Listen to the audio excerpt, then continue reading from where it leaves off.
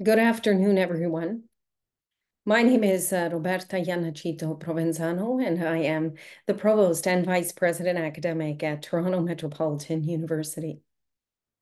I'm pleased to welcome you to our Democracy Forum hosted by the Dais. Before we get started, I would like to acknowledge the history of the land we are on. This acknowledgement is a place to begin our thinking about truth and reconciliation. And I encourage everyone to consider their relationship to the land and Indigenous peoples. Toronto is in the dish with one spoon territory. The dish with one spoon is a treaty between the Anishinaabe, Mississaugas, and Haudenosaunee that bound them to share the territory and protect the land.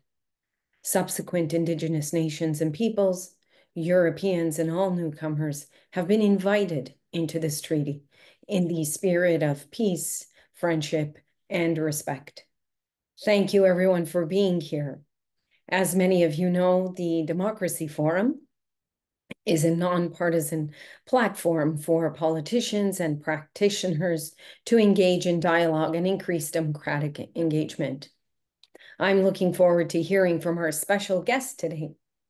They will be formally introduced shortly. Today's discussion is a great fit for our university because our campus is proud to host the TMU Center for Immigration and Settlement and also the Canada Excellence Research Chair in Migration and Integration.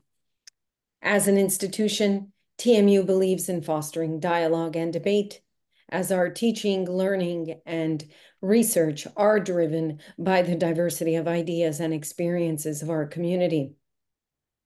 Our moderator today is Martin Regg Cohn, a political columnist at the Toronto Star covering Queen's Park, founder of the Democracy Forum at TMU. Martin is a senior fellow at the Dais on campus and a senior fellow at the Munk School of Global Affairs and Public Policy at the University of Toronto. He was a foreign correspondent for 11 years in Asia and the Middle East and was also a parliamentary correspondent. I'm delighted to be here with all of you today, and I'm sure there will be a lively and interesting discussion. And without further ado, I'll hand it over to Martin. Thank you so much. Thank you. Bienvenue. Bonjour. Welcome to our 32nd Democracy Forum at TMU, where we try to do democracy differently and democratically. If you're watching live on thestar.com or on TV via the CPAC television network, thanks for joining us.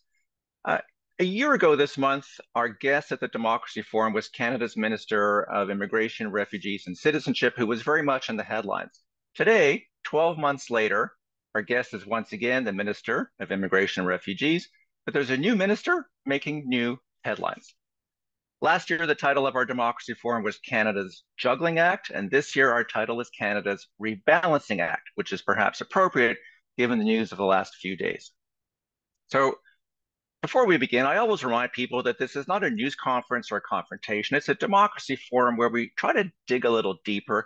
More importantly, we try to get more in-depth answers from our guests. So it's not that we throw softballs, but we're trying to put more pressure on our guests to go beyond talking points or press conference scripts and give more thoughtful and reflective answers. So no pressure, but let me tell you about our guest today. Marc Miller has been Canada's Minister of Immigration, Refugees, and Citizenship since mid-2023. He was previously Minister of Crown Indigenous Relations and also Minister of Indigenous Services. You could say he has been the Prime Minister's chosen fixer for some of the most challenging issues in government. He was elected as MP for the Montreal riding of Ville-Marie, Le Sud-Ouest, Île-des-Sœurs in 2015. And in 2017, he delivered the first ever speech in the Mohawk language in the House of Commons. Before politics, he had a life. He served as an infantry soldier in the Canadian Armed Forces Reserves, and he later practiced international and commercial law in New York and Sweden. He has a BA and MA from the Université de Montréal and law degrees from McGill University. Minister, welcome to TMU. Bienvenue chez nous. Hello. Good to have you. Now, there's a lot of interest on campus about your appearance today, as the provost pointed out. because TMU is home to the Center for Immigration and Resettlement Studies, and TMU also hosts the Canada Excellence Research Chair in Migration and Integration, and that position is held by my co-host today, Professor Anna Triandafyllidou. Now, before coming to TMU in 2019, she taught at the European University Institute, where she also earned her PhD. She's a sociologist and migration policy expert, and now leads TMU's new multi-million-dollar research program, Bridging Divides, awarded to a consortium of 4 universities led by TMU. Anna, welcome back to the Democracy Forum. Hello. Hi, Anna. Both Anna and I want to thank also our audience for the hundreds of questions that we have received that were submitted in advance. We'll be borrowing from those questions and integrating them into our own questions. If you're watching on Zoom, you can use the chat function online if you think of more questions. Okay, I'm going to kick things off. This is a Democracy Forum Minister, so I'd like to talk about the politics of immigration, but first, the economics of immigration and refugees. You got a lot of attention yesterday for a news conference where you said something that I don't recall any previous Minister of Immigration and Refugees saying, which is that you were going to dial down the numbers, not in recent memory anyway. We have 2.5 million temporary residents. That's 6.2% of the population, as you pointed out. It also grew faster than in almost any other country in the Western world. Yesterday, you said that that should come down to 5% in the next few years. That's a lot of people. So my question, just to get you started, is how did we get there? And when did you realize, as the new minister, when you took over, that we needed a significant course correction or almost a change in direction? Well, thank you, Martin, for this. It's an important question. Economic issues, social fabric issues have been the core of my focus ever since the Prime Minister asked me to serve as a minister, obviously in my previous role, but particularly so in June when he asked me to serve as Minister of Immigration. It's been clear that over the last number of years there has been a jump from 2% of the population to 6.2% of the population in what we call temporary residents. That's a very interesting pie chart to break down. It isn't what people usually think of normally, which is temporary foreign workers in the agricultural field and the fish processing field, which is a very small percentage of that. It's people on postgraduate permits, like people that come out of TMU that are international students themselves. Those that are fleeing humanitarian crises, particularly like Ukraine, of which we have about 300, or will have about 300,000 people here that we didn't have a couple of years ago. And then other sort of smaller parts of the pie chart, including arrangements under our international agreements, intercompany transfers, the nature of an interwoven economy with other countries. But no doubt in the last few years, that has really jumped. And we've seen the impact on something economists, Bank of Canada calls the cost of shelter. People refer to it more commonly as housing. It's undeniable that volume has caused an impact on affordability generally, particularly on the cost of shelter. And that is something I think we owe it to Canadians, owe it to ourselves to take a look at. And to the extent that this portion is a correlative or causative factor, we need to address that. And I can't do it alone as the federal government. We aren't alone solely responsible for the labor market. It is also the responsibility and duty of the provinces. And so sending that signal is very important, both for the economy, but also for provinces to say to themselves, hey, let's get to the table and talk about what our labor needs are, because these adjustments can't be rough. They have to be surgically done, and they have to target areas where we feel we can bring things down reasonably without causing price inflation, food inflation, and all sorts of other perverse effects that can come with radical changes. So those are my thoughts behind it, and I'm glad to take more questions. So you've set the table for us, and there's a lot to unpack there. And I know Anna wants to jump in a couple of minutes to look more closely at the student visa component of that. You mentioned the 300,000 Ukrainians. That's a new number, I think, and it would be good to look at that in a couple of minutes as well. But let's talk also about how we got here and why it took so long to do the course correction. Again, you're the new minister. I know you're not going to throw your colleagues under the bus. It's not what you do. But these are really big numbers that have come up very fast. And I'm wondering, you said this week that, or you said in the past that we've become addicted to temporary foreign workers. And you've said that business has an incentive to drive down labor costs. And you talked about that a little bit yesterday. So I think you mentioned in your speech yesterday, in your opening remarks, that there are economic pitfalls of over-reliance on temporary workers. What did you mean by that? In your own mind, what are those economic pitfalls? What is that addiction? What is that low wage issue that you're mindful of? Well, I guess a couple things. First, in terms of the responsibility of the federal government, clearly we, even going into COVID, we had labor shortages across the country, broad, less sector specific than they are now. That was much the case as well coming out of COVID. So if you look at the public policy decisions that we took, I don't fault my own government for having taken those decisions. In addition to the important public policy decisions we took in terms of the crises that have unfolded around the world that were entirely unpredictable, and that we, as a haven for those seeking refuge, whether it's Ukraine, whether it's Afghanistan, whether it's Syria, have opened up our hearts to a whole range of people that are now considered as an economic statistical measure, which is much more. They're much more than that. You'll concede, but they are tallied into that number of people that are now here on a temporary basis that will transition eventually into permanent residence for a large chunk, or go back to Ukraine in the case of Ukraine. So. But those were events. Just to jump in quickly, just to clarify my own question, those are events that we've responded to. I'm thinking more about what your own thoughts are, which you've referred to publicly about the pressure from business to have a low wage source of workers that became an addiction. And so, what are the pitfalls that you're worried about? Yeah, and sort of my only point in all that, Martin, was to say that public policy decisions have consequences that sometimes we don't fully think through. And I think that is something that we need to take responsibility for. In the case of your question, clearly we know the need in businesses to increase margins.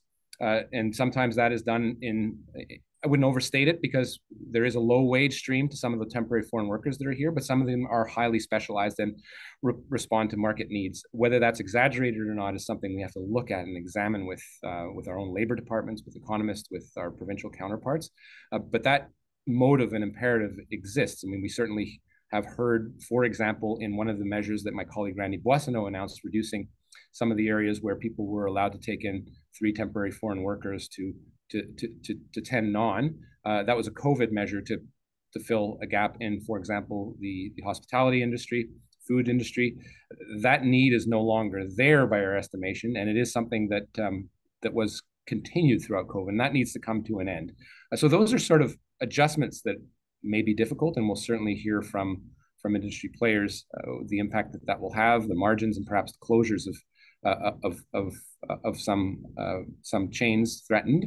But we do think that there is a domestic labor pool available that can be drawn on, whether it's asylum seekers, whether it's students with post-work graduate permits, that doesn't need to be sourced from abroad and doesn't have to carry on corresponding effect on the impact on the cost of housing in the aggregate, or the cost of shelter in the aggregate, and the corresponding pressures of more people in the country on the education system or the healthcare system, which are obviously elements that are. But before I hand it off to Anne, I just want to focus it on what if you didn't do this course correction? What would be happening if you didn't make this change? What would be those pitfalls? Well, where would that addiction take us? I think it takes us to a space where our planning in terms of our social infrastructure, our infrastructure generally, whether it's housing, education, healthcare, are increasingly stressed by the unlimited number of arrivals in Canada that increase the population of people here physically present and drive up the cost of shelter. That's undeniable. There are many other factors, such as interest rates, that are driving those up. That is not the fault of immigrants or temporary residents.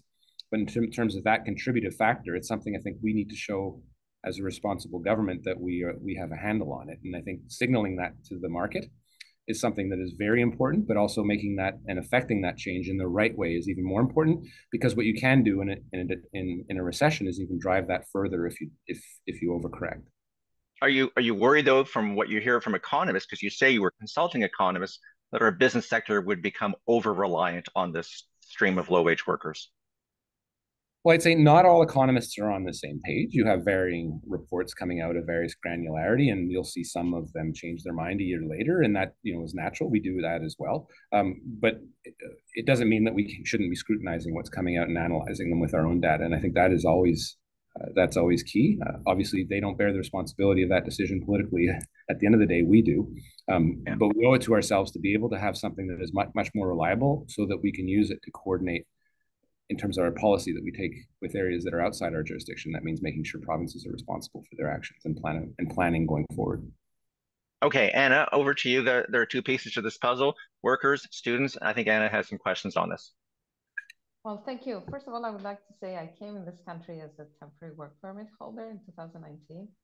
So I feel personally connected to the issue. And I've learned beyond being an immigration policy expert, I've learned the ropes by doing it myself, for what is worth it.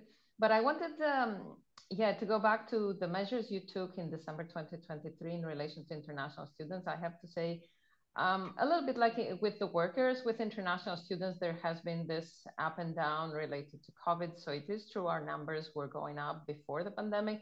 Then with the pandemic, we faced a crisis.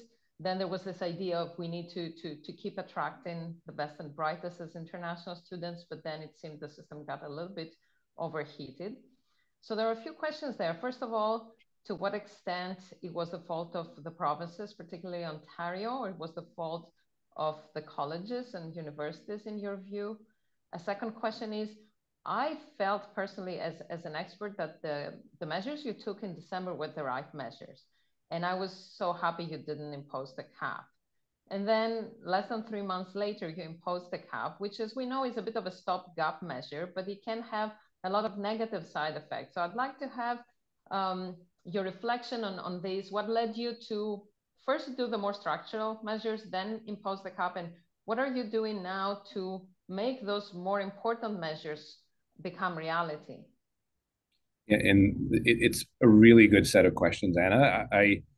The measures that we took initially were to address what Martin was talking about, which is the federal responsibility for these matters, which is making sure that we had integrity in actual visa issue verification process, the increase in the solvency requirements for students up to at least our international competitor standards, and the rolling out of a recognized institution models, which is still ongoing and will be a very important part of the conversation going forward. To answer the last part of your question, to make sure that we are separating the wheat from the chaff, rewarding those institutions that have the ability to welcome and attract the top talent for which the international visa student program was designed for in the first place. TMU is a particularly poignant example of that.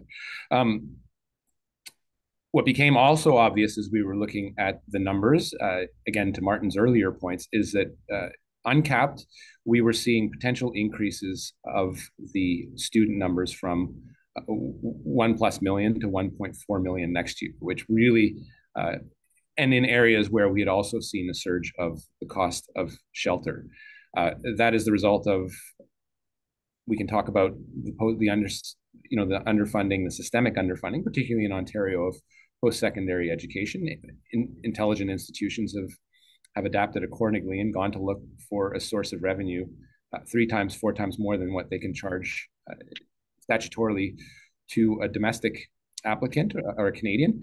And so they've adjusted accordingly. Don't necessarily fault them entirely for that, but I think that has to be done responsibly.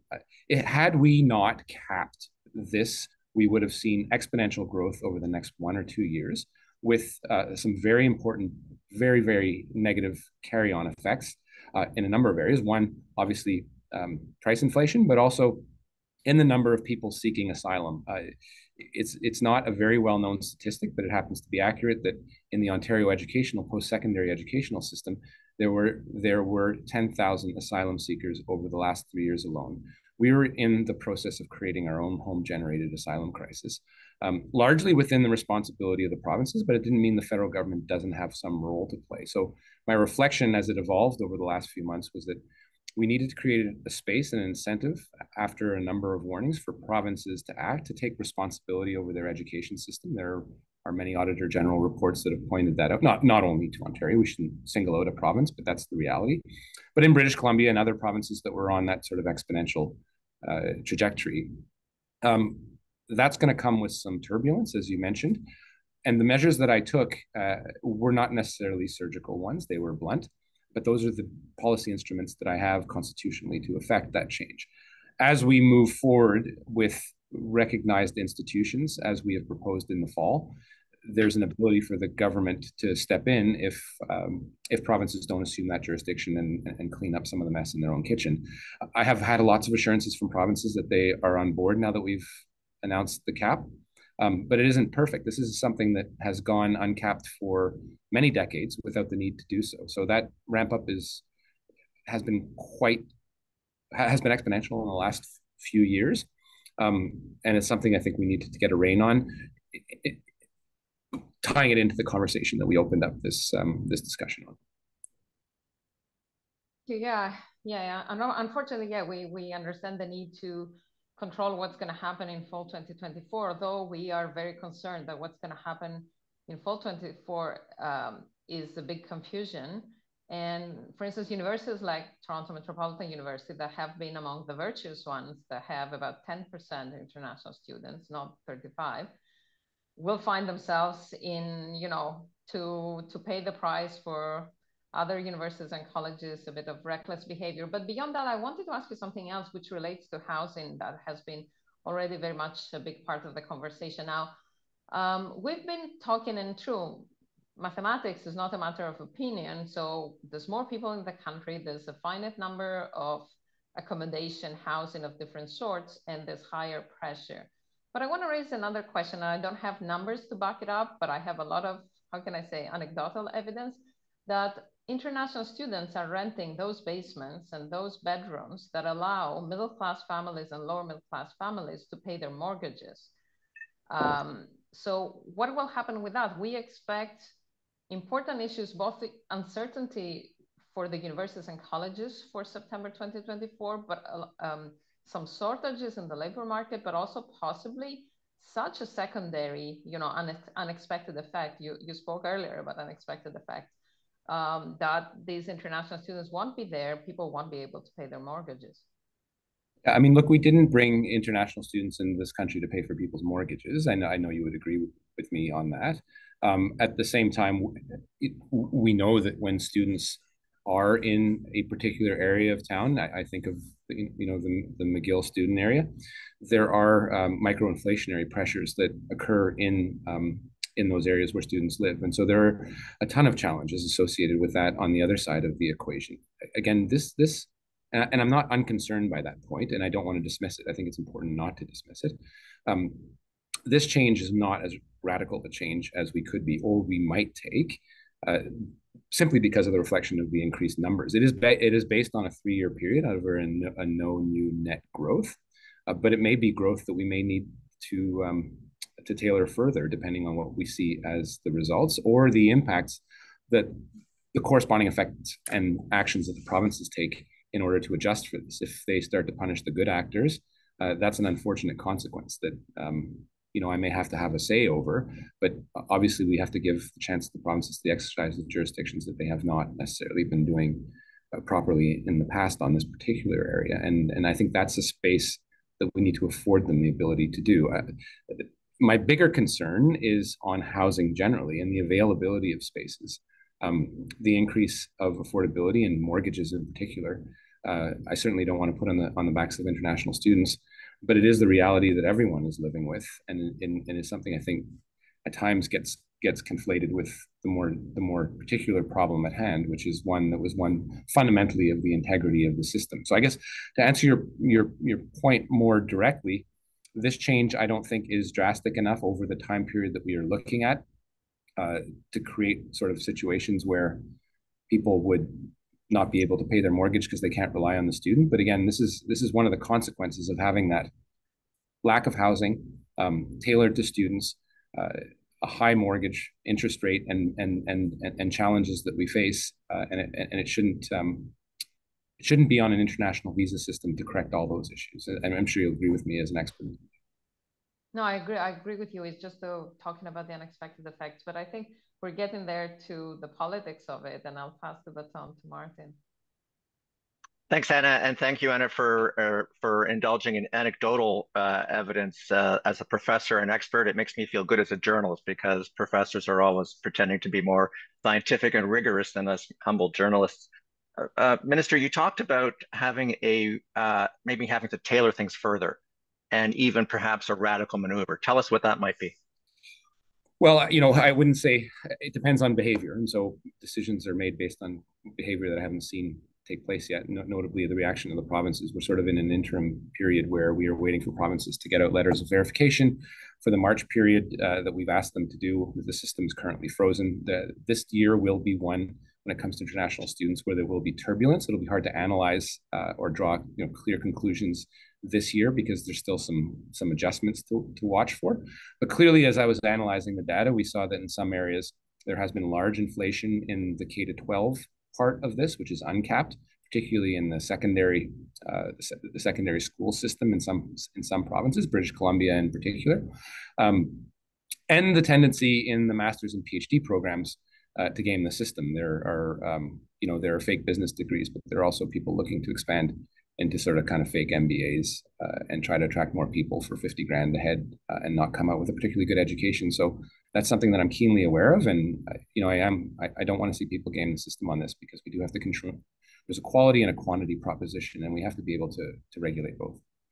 You've talked about puppy mills. And I hadn't heard the phrase until you mentioned it. I wonder if puppy mills comes from diploma mills and you kind of conflated the two.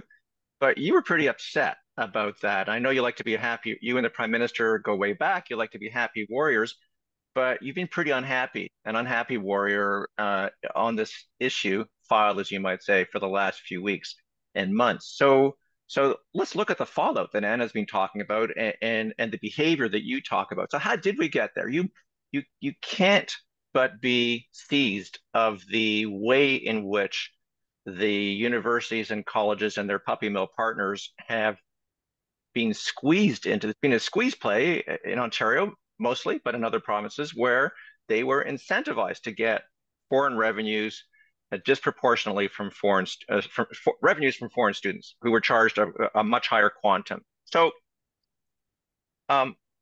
you talked about an unhealthy reliance of business on low-wage workers. Was there an unhealthy reliance by Ontario colleges and universities on high-fee foreign students?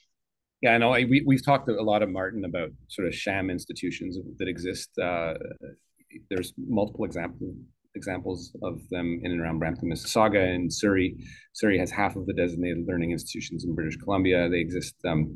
People have seen the documentaries over and some of the excesses that we've seen at CBU.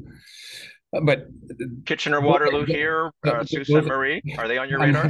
I've actually met with the Soo and and a number of institutions that they. I don't want to talk about sham. I want to talk about people that have just been able to leverage a system and an ecosystem that has incentivized them to get people that are paying 4 or 5 times the price that they would pay that my kids are currently paying. At least 2 of them at universities in Canada. There is the sham part of it, but there's also sort of the unhealthy ecosystem and incentive there that has been created even at some of the top institutions in Canada. Those aren't the ones that I'm particularly concerned about. I can only level the policy measures that I have at the ones that are, I think, ones we need to focus a little more on as a society. But we have to acknowledge at the same time there has been an ecosystem that's been created with an over-reliance on international students, just for people to complete their balance sheets or to balance their balance sheets. There are other institutions that have there is at least one institution in Ontario that had a positive $100 million positive balance at the end of the year, and that in my mind isn't the vocation of a college or university. Not that I would deny anyone the right to get profit, but you're doing it on a bunch of people that have sometimes had their family earnings pooled into one person, their hopes of dreams into one person, drawn to Canada on the basis of that dream that I believe still exists, and have it dashed quickly when they can't get a job or get a crappy education, and then have to file for asylum in some of the worst case scenarios. And that isn't an uncommon occurrence. I would also say on the recruitment end, institutions have been pretty lazy in going out and recruiting people. We're supposed to have an international system that targets the best and the brightest. You can't convince me that comes 45% from only one source country, as much as it's a country that I like. But it's something that I think we need to reckon, and our people recruiting folks abroad need to take a broader look at their recruitment practices and who they rely on abroad. Yeah, that's an important point because there's no question there are a couple of clusters that have evolved over the last couple of decades that are much different from when you and I went to school. So it sounds like we had two addictions: addiction to foreign workers, addiction to foreign students. And governments, provincial and federal, were almost the pushers in all of this. Well, these are all multi-billion-dollar propositions and pushes. Look, the reproach I have for the federal government is we trusted and we didn't verify enough. This is largely something that is a provincial jurisdiction. We are the only ones that don't take points on the package on this one. This is something that is where the province gets $1,000 per international student and the institutions sometimes get 30, 40,000. So there, with money comes responsibility. It doesn't mean the federal government doesn't either. We issue those visas, so that's on us. And that's why the measures that we're taking, we think make sense, and always ready to do more if it doesn't work. But that adjustment, I think, needs to happen. And that's why this year, I think, sadly, because there will be some effects that are unanticipated, undesired, this is a year that will have some turbulence. Yeah, as you may know, colleges show up on the provincial government's balance sheets. Universities don't. So those positive balances are very helpful to our finance minister. Just quickly, before I hand it over to Anna, you talked a lot about communications on this issue. And yesterday you talked about communications. You'll have a federal provincial meeting in May. What about Ontario and Ottawa? I mean, on the one hand, the Prime Minister and the Deputy Prime Minister and the Premier of Ontario have had a lot of communications. But then it came out that the Ontario Minister of Colleges and Universities and Training said that she had been caught unawares by this, blindsided by this. And I don't think suddenly you weren't a very happy warrior for the day in both official languages. You called it garbage, I think. What happened there? Was there a breakdown in communications, or was there a distortion of those communications? Yeah, and you've said the Prime Minister and I share the same happy warrior. I'm a little grumpier than the Prime Minister, and good, I think good. That's of public record, but it simply isn't accurate. There have been a number of outreach initiatives with Minister Dunlop, as well as with Minister Piccini. There were a number of warnings that were issued quite publicly by me, but also privately through our officials. So the measure that we took and the timing of it, so people didn't game the system, was one that needed to be done at the outset of the cabinet retreat. But it was something that people knew was coming and was at least threatened. So that is what it is. It's not that I hadn't spoken to Minister Dunlop, and I have since. I think they have shown at least public good faith. We're waiting to see the results on that, and we have to give them that opportunity. Frankly, I wait the results, but I do have some hope. It is the bigger volume proposition in all of Canada, so it is very significant to see what Ontario will do. Do you think that she and the Minister of Labour thought you were bluffing? I don't know. I do think that there is a tendency from our provincial counterparts that we're the nice, soft federal government, and if you push us enough, we'll bend, and everything's great. But when sometimes things aren't, we need to take decisions and be hard-nosed and hard-headed about it. Okay, I just want to follow up briefly on what Anna was trying to press you on, and just ask again about. And you elaborated on the foreign recruitment side of things. Aren't you worried though? I recognize, and you said that there are jurisdictional challenges you have to be mindful of, but aren't you worried about the fallout internationally for the reputation of universities like TMU, U of T, others, that there is now this enormous amount of uncertainty that has been thrown into the equation? That hurts. Yeah, uncertainty in any business proposition hurts, and that is undeniable. I think that the reality is, well, what I've heard from a number of institutions in Canada, a number of concerned people that are concerned about the imposition of this cap, is this will hurt Canada's stellar international reputation.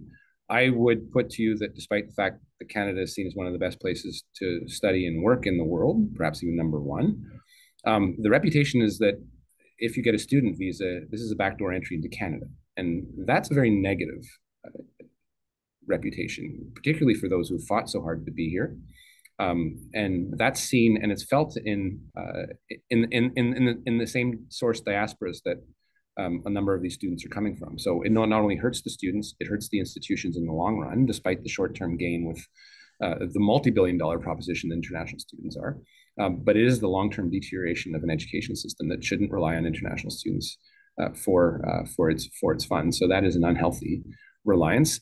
I think these measures will shore up Canada's reputation. And frankly, when I talk to my partner countries, whether it's Australia, UK, or America, they particularly Australia has been quite public, but in the UK as well, there is real concern on their end about the same thing happening to them, and they have taken measures that are a little different from ours, but they've recognized that this is a challenge and seen as a backdoor entry into Canada. Okay, Anna, over to you. Yeah, well, first of all, I want to say something, and it's not anecdotal. It comes from research that what we find is, however, the narrative about Canada is not okay. We shouldn't denigrate ourselves. The narrative is very positive. People say, "I want to go there, study, and live there."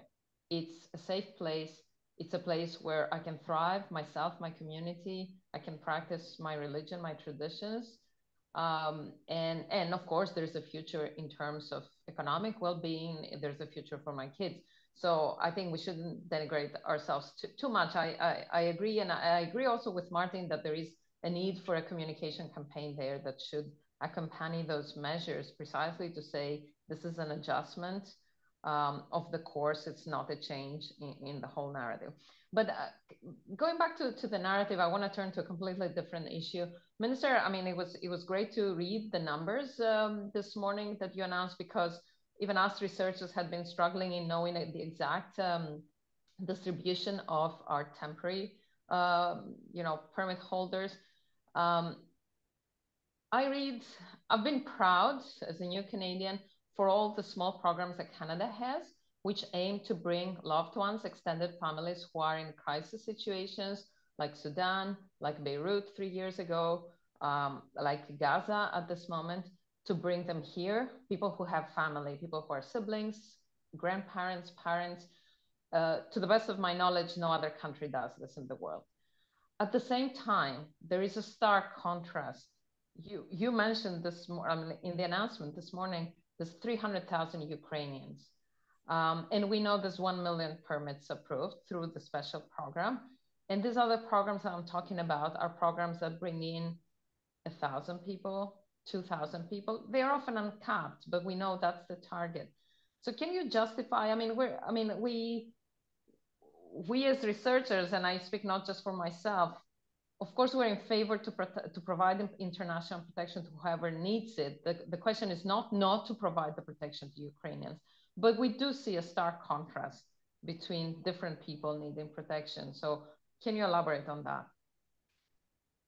Yeah, thanks, Anna. A really excellent point. And just to your earlier point, and I know you deviated to this one, which perhaps more important, but we are the #1 country in freedom of expression, freedom of religion, one of the top healthcare systems. So still very attractive. I see that in the volumes of people that want to come to Canada, and indeed it's caused pressure on our system. So I don't want to say that there's no there's bad reputation, but the reputation with this international visa program is one that is subject to exploitation, and that's just the reality and the word of mouth that gets passed around. So fixing that is important. When it comes to our humanitarian pathways, it did strike me when I was in Geneva in December talking to my counterparts how Canada is still a standout when it comes to how we are seen as a beacon of hope for the international community. It also struck me that a lot of the work that we are doing is something that we can't do alone. We are sort of alone out there on that particular Gaza program, which is limited compared to the one that we deployed with respect to the Ukraine for a number of geopolitical reasons that I think are important to get into, although I don't like comparing the programs too much. They've invited comparison publicly, so I can't avoid it.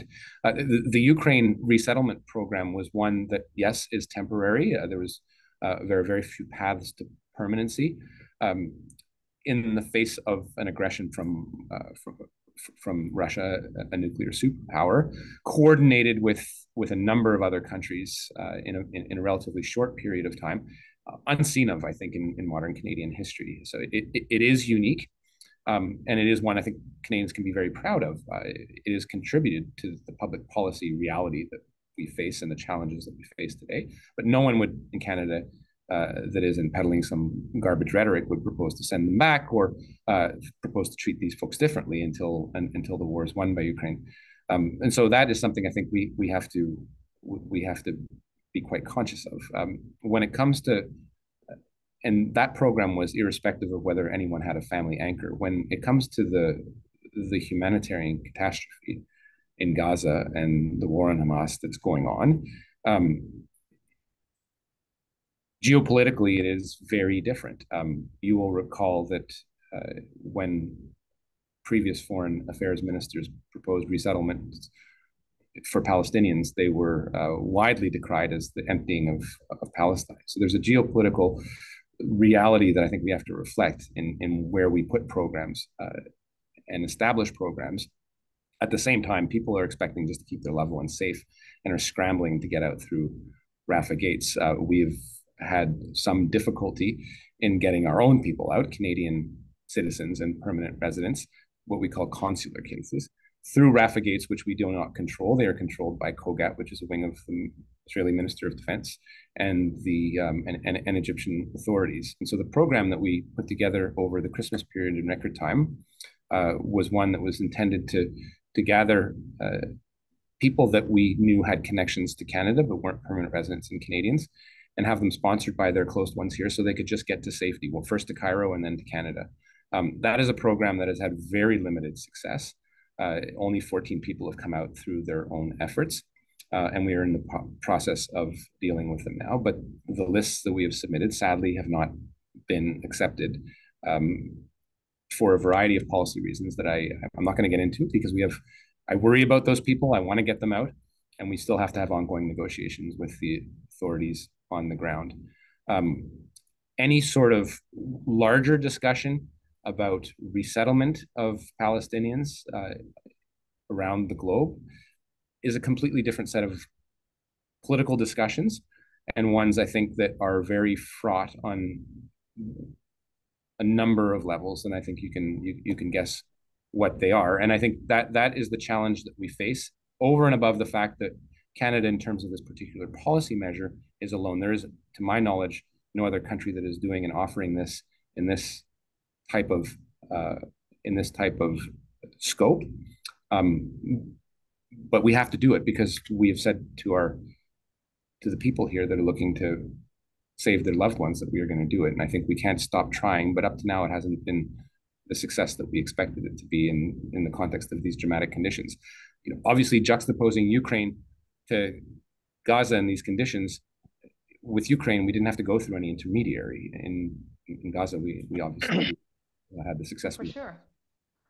Anna, can I jump in quickly? I'll relinquish the baton. We'd like to throw it back and forth, the two of us. But on Gaza, so I think what we're learning from you today, we're seeing is that this ministry is nothing if not complex. The complexity is just mind-boggling.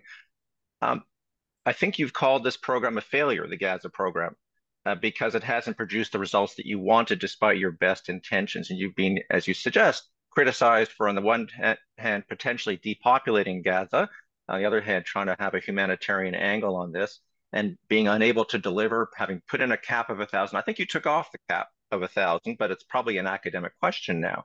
So how have you personally navigated this particular challenge in Gaza? You talked even about how the resolution in the House of Commons this week might have made your job more difficult because the Israelis might be more intransigent on the security question.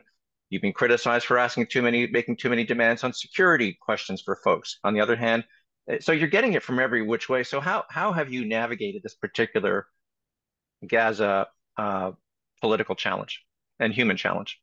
Well, it's not fun, Martin, trying to navigate between being called a terrorist on one end, or a traitor on one end, or a racist on the other. I don't think there's any just middle in any of those debates. There's a lot of trauma. There's a lot of hurt. There's a lot of people that died. No one should be worried on the balance, given the situation, about my feelings. But the reality is that this is a situation that is very heated. There are a lot of Canadians that are faulting their own government, whether it's Canadian government's fault or not. If I was a Palestinian family trying to get my kids or grandparents or whatever out, I would understandably be pissed off with my own government. I get that. It hasn't prevented us from trying, and that is what we continue to do. And I don't think Canadians would forgive us if we didn't try. But it is a very delicate situation over which Canada has very little control. noted geopolitical player in the arena that can make a difference in this is the US, and it too has had very limited success.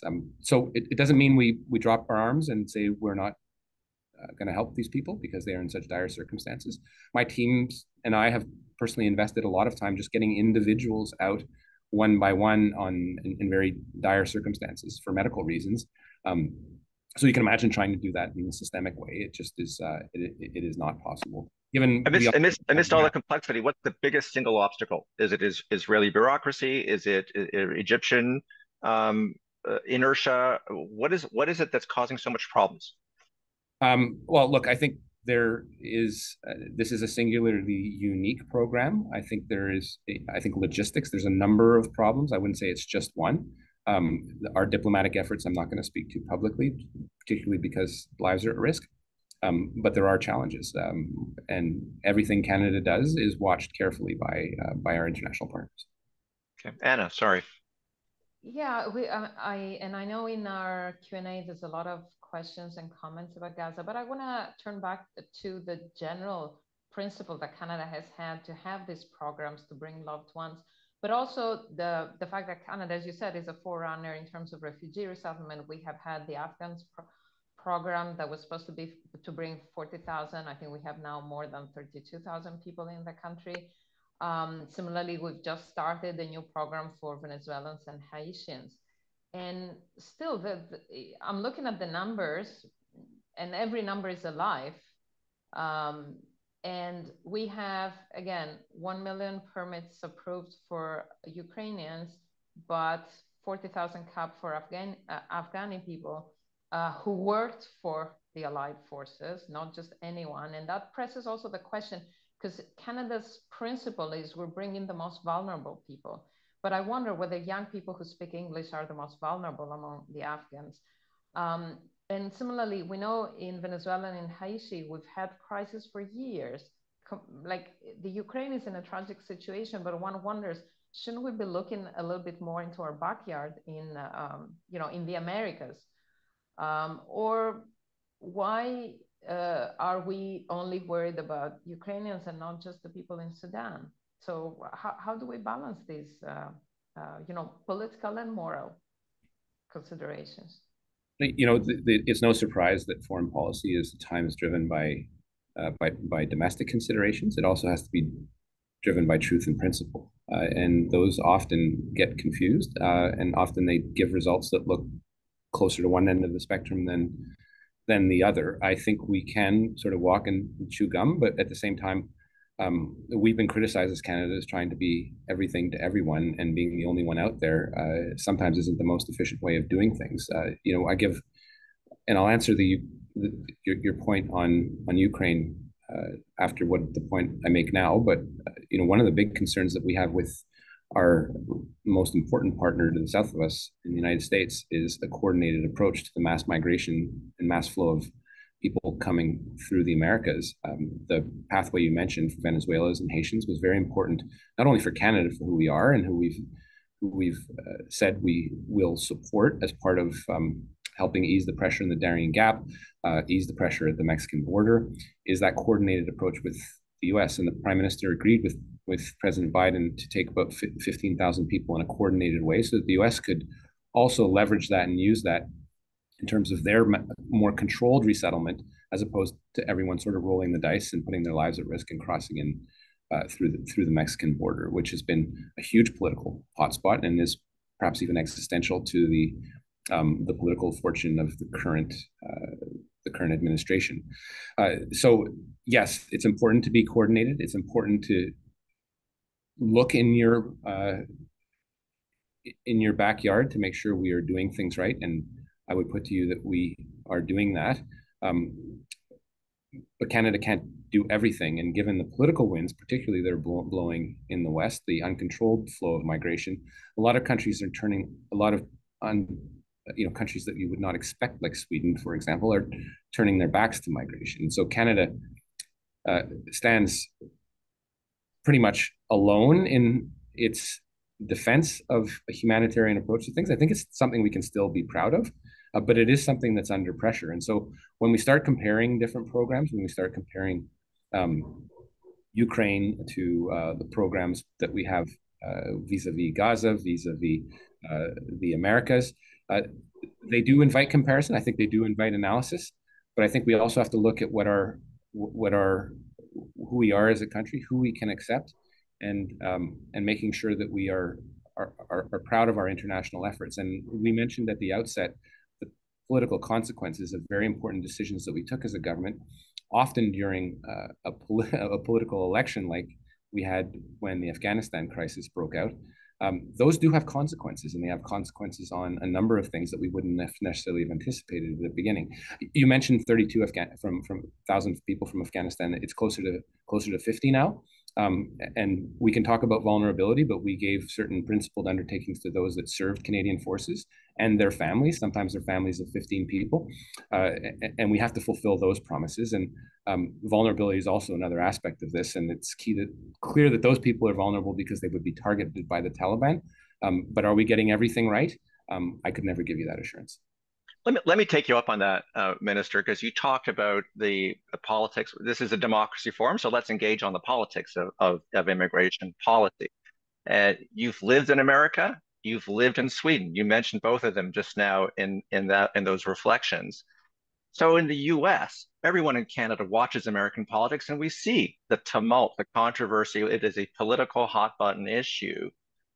We tend to assume, as you kind of implied, that we're all happy about immigration in Canada, that there is a strong social consensus, partly directed by our political leaders, not all, but most of them.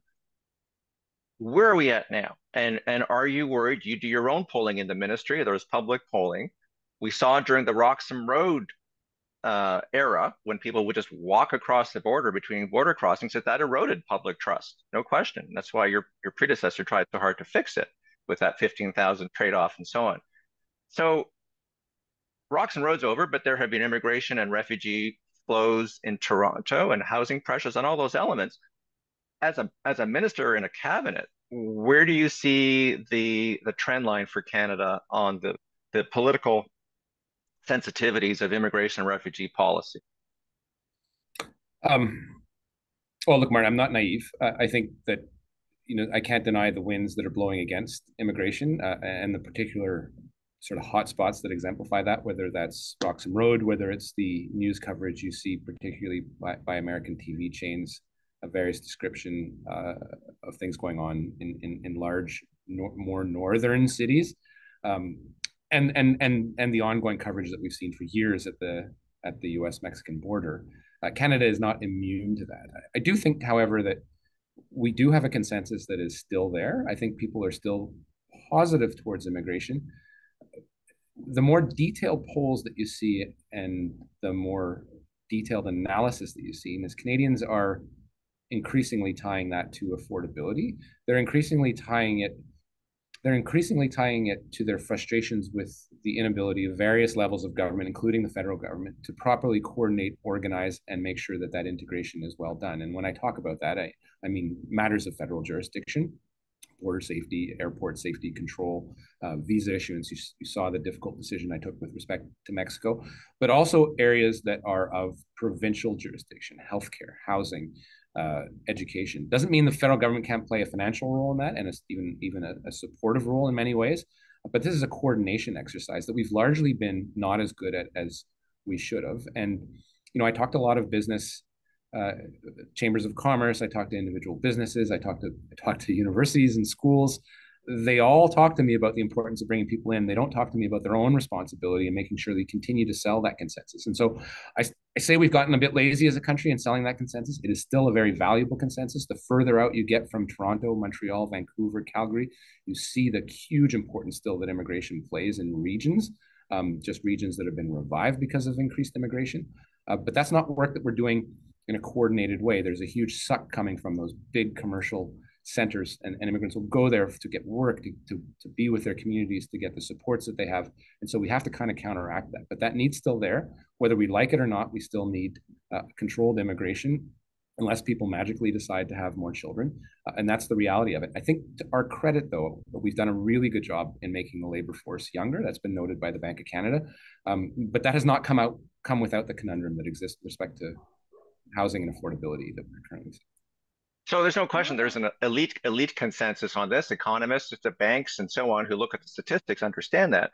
But you've lived abroad, I've lived abroad, and Anna has lived abroad. And my own view is that Canadians are not uniquely endowed with a moral compass that others in Australia and America or Sweden or Britain or France don't have. It's just that we enjoy this splendid isolation in Canada where we can cherry pick our way through the migration forces that are sweeping the world. So when you think about the next election, which is on the horizon a year from now, perhaps, do you think that the general consensus among the political parties, with some exceptions, is fraying, and that it could turn in Canada, that it could get that if it's not a consensus, that kind of equilibrium could become a disequilibrium?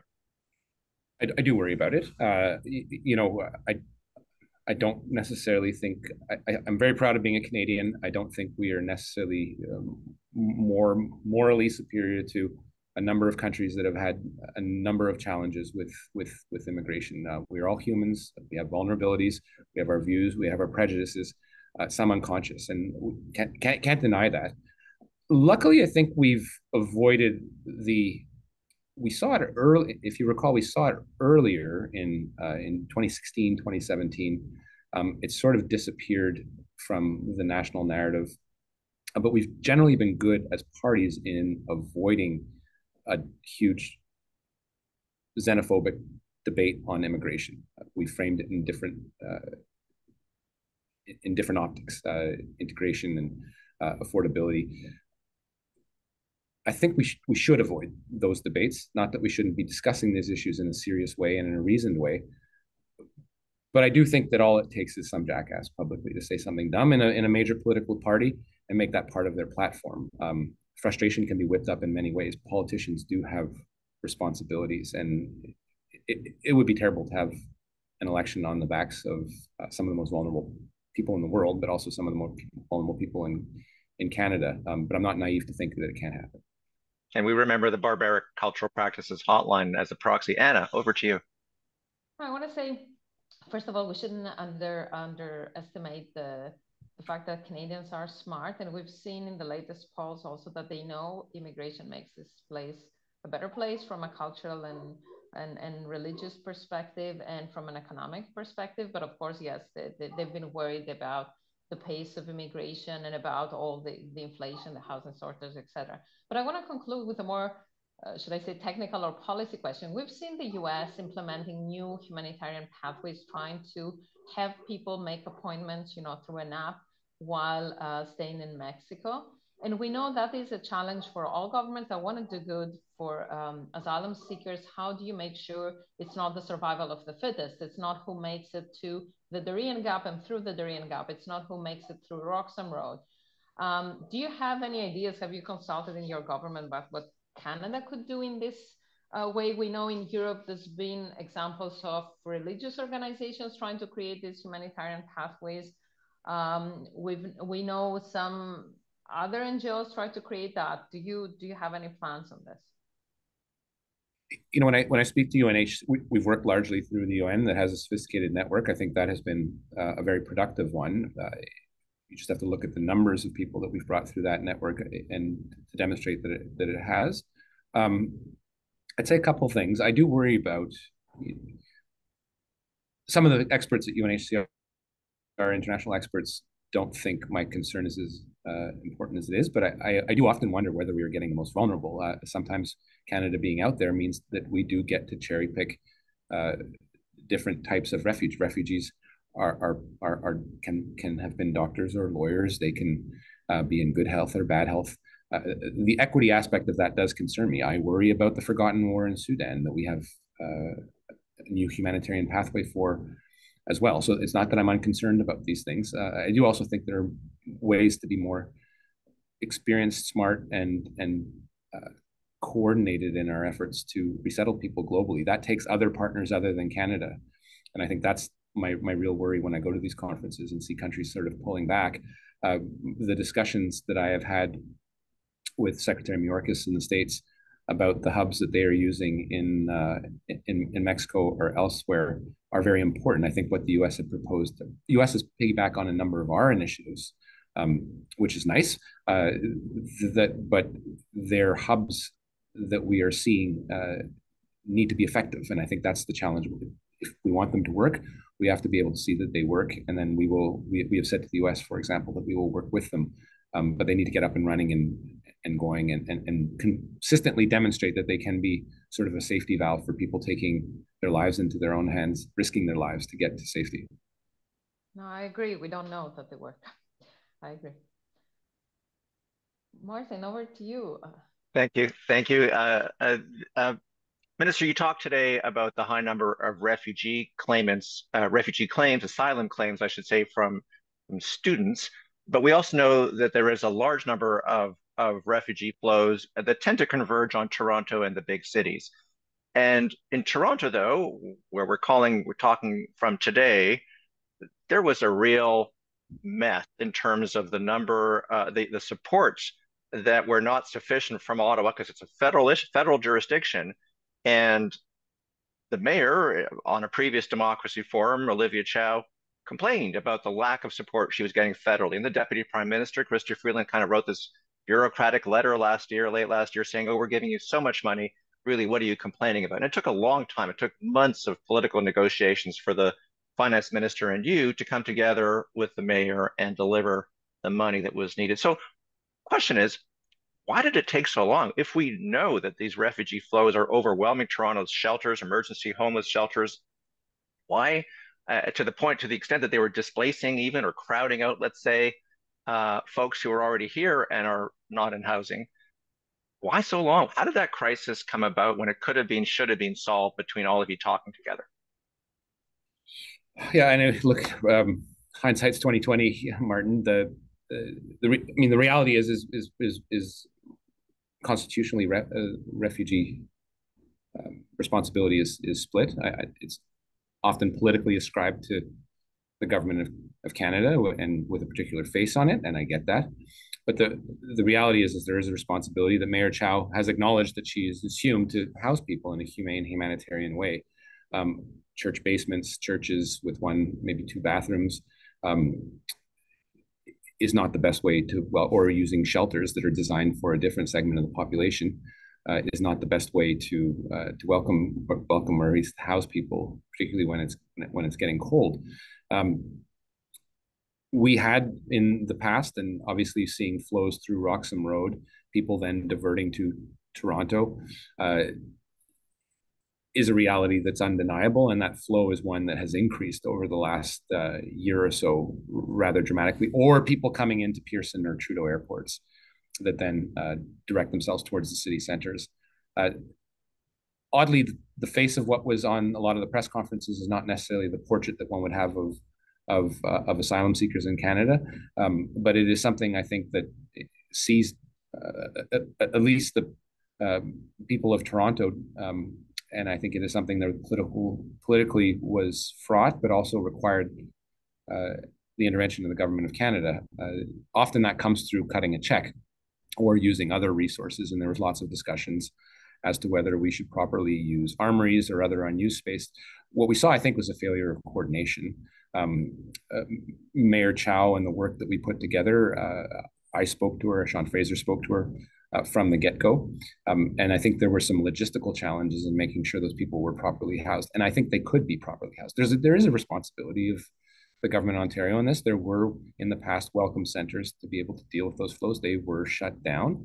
And that's something I think that we need to talk about as we coordinate. It's interesting in the two provinces that have the overwhelming burden of people coming in, Quebec and Ontario, how differently their systems work. Despite the sometimes toxic political rhetoric coming out of Quebec, Quebec actually does a good job in housing people, as frustrating as some of the politics are of it. Whereas in Ontario, the resources, despite the availability of housing, are driven through different local, more mayoral initiatives. And the province has not been as present as it should have. And that's the reality of things. It often comes with money. I don't deny the responsibility of the federal government when there is a large segment of asylum seekers coming in those numbers to act quickly. I think with what you've seen is significant investments into Toronto, but it takes that willpower, it takes that need to get money on the ground, money into pockets shelters open, and a proper processing of asylum seekers so that they can get the due process that they're entitled to. That's on us. The mayor properly said they needed work permits quickly. We acted quickly. But again, what I saw there is more of a challenge of coordination and us actually working together than one of lack of wills, for lack of a better expression. Well, as a political journalist, I understand it's always about complexity, but complexity can be hard to explain. We're almost out of time. I just want to ask, we've been inspired by the questions we've received from people in the audience, but there's one question that I want to just read directly. I don't have a name attached to it, but it was, let me just read it out to you, Minister, before we conclude. And thanks, by the way, for going into overtime for a few moments. Would you kindly comment on the increased anti-immigration sentiment bordering on racism that is now more evident in the Kitchener-Waterloo area because of the high international student population, specifically from India? Can't really blame people for feeling that way. There's no housing and no jobs, but it seems people are lashing out against or voicing their dissent against a group of people instead of the government.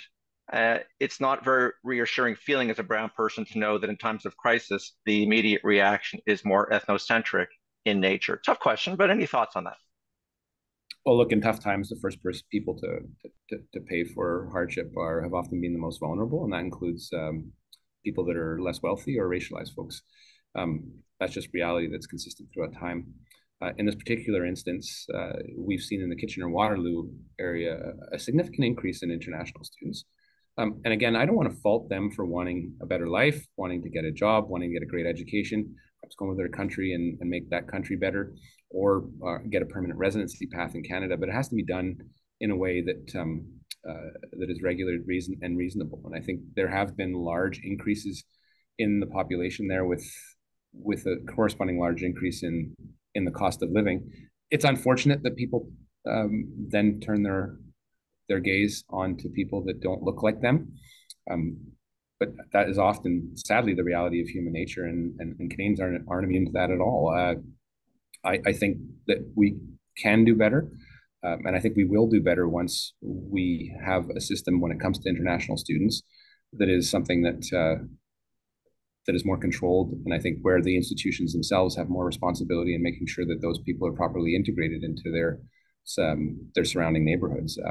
A lot of the times, international students are a financial boon for particularly more rural areas, and I think that's one of the challenges that we have to make in the adjustments. But I really, it's unfortunate that it's turned to xenophobia at times, and a lot of these reports are anecdotal, but I certainly don't discount them.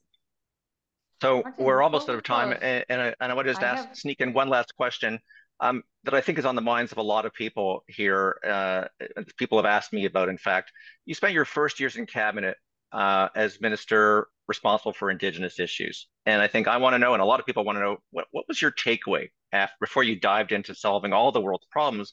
You were facing our own homegrown problems and challenges. So were you overwhelmed by when you took on the challenge of reconciliation with Indigenous peoples, and in particular, were you daunted by the expectation of action, not just reconciliation? What do we need to know?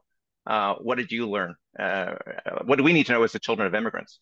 Well, I quickly always reminded that I myself was an immigrant. I once sat in a room where it was pointed out to me that I was the only technical immigrant in the room. It was full of Indigenous peoples.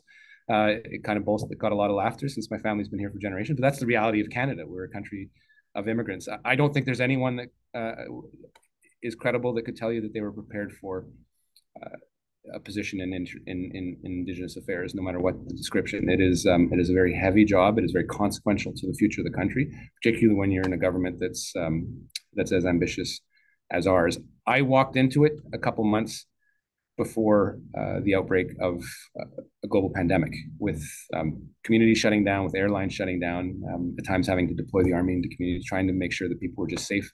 I was asked to reflect on it yesterday in a classroom of people that were 16, 17, asking me what the biggest challenge was.